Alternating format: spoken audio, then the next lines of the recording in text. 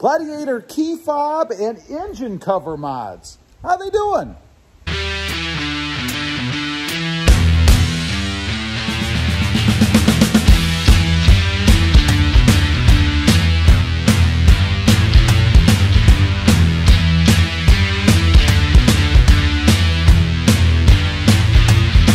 Good morning, everybody. How are you today? Pretty good here, and that's right. Let's take a look at the key fob and engine cover mods that I've done to my Jeep Gladiator. Now, I gotta say, first of all, do you guys still get excited over these simple little mods? I do. Every little thing I do is still exciting to me. I don't know, maybe it's just me, but I love this stuff.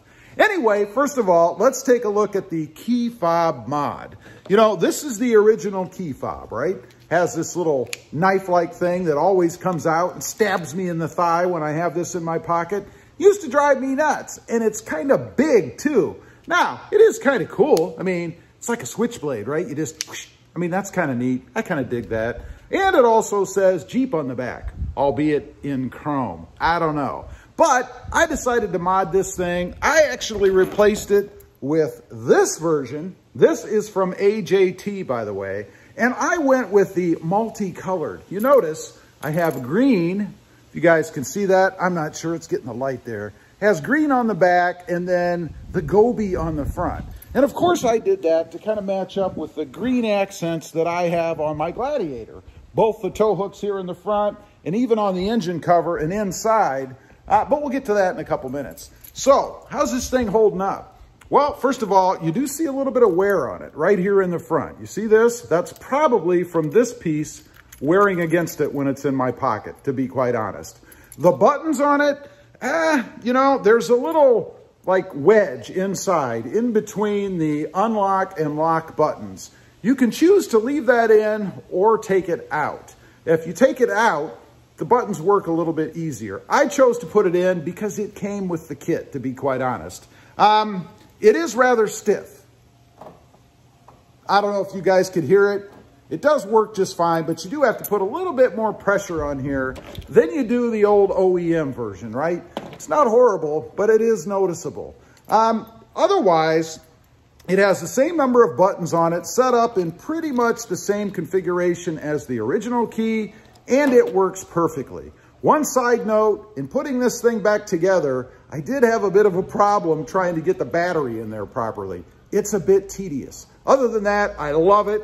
I much prefer it to the size of the OEM. You guys can see again, it's not hugely different, but it is a little bit different. And yes, I do still find it exciting. It's the little things. I guess I'm easy to please.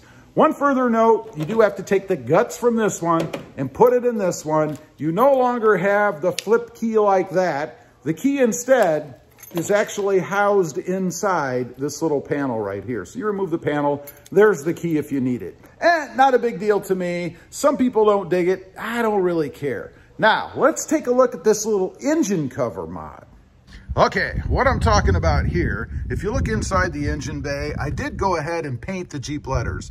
Originally, I'd actually done them in red because I thought there was enough red in here to kind of match up, if you would, but I didn't really like that. I didn't like the red. So I went ahead and sanded them off and went with this green. And I gotta say, I really do like the green color in here. It kind of ties everything else together, right? We've got the green on the front here, as I showed you a minute ago. And then in the back, I have the green tow hooks, you can see right there. And then I even went as far as to put, or change rather, the color of the badge here on the side to the same green. I think it looks awesome. Now, one further thing I did, I used the same color as what's on the engine bay on my Jeep lettering.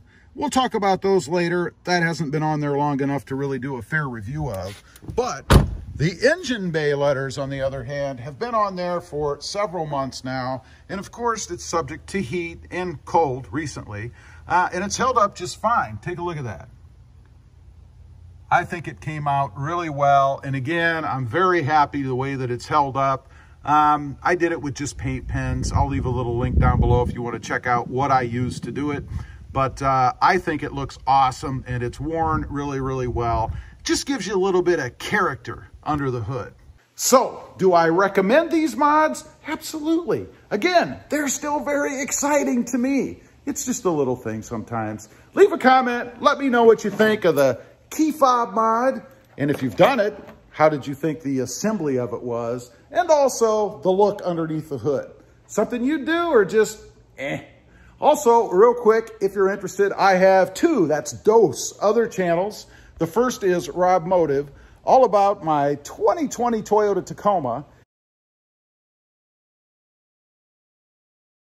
And secondly, Rob Motive Civic, all about my adventures with the Honda Civic Sport and the Honda Civic Type R. Check them out. If you like them, please consider subscribing. Don't forget to click that notification bell so that you don't miss out on any upcoming videos. And do me a favor, smash that subscribe button on the way out. Thanks for watching. Stay safe out there.